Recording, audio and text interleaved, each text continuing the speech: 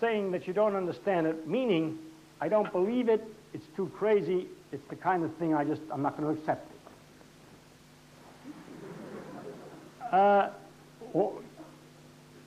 The other part, well, this kind, I hope you'll come along with me. You'll have to accept it. Because it's the way nature works. If you want to know the way nature works, we looked at it carefully. Look at it, that's the way it looks. You don't like it? Go somewhere else. To another universe where the rules are simpler.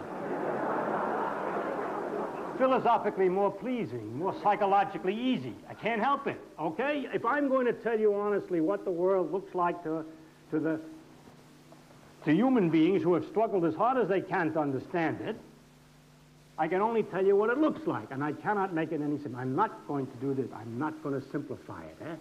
I'm not going to fake it. I'm not going to tell you it's something like a ball bearing on a spring. It isn't.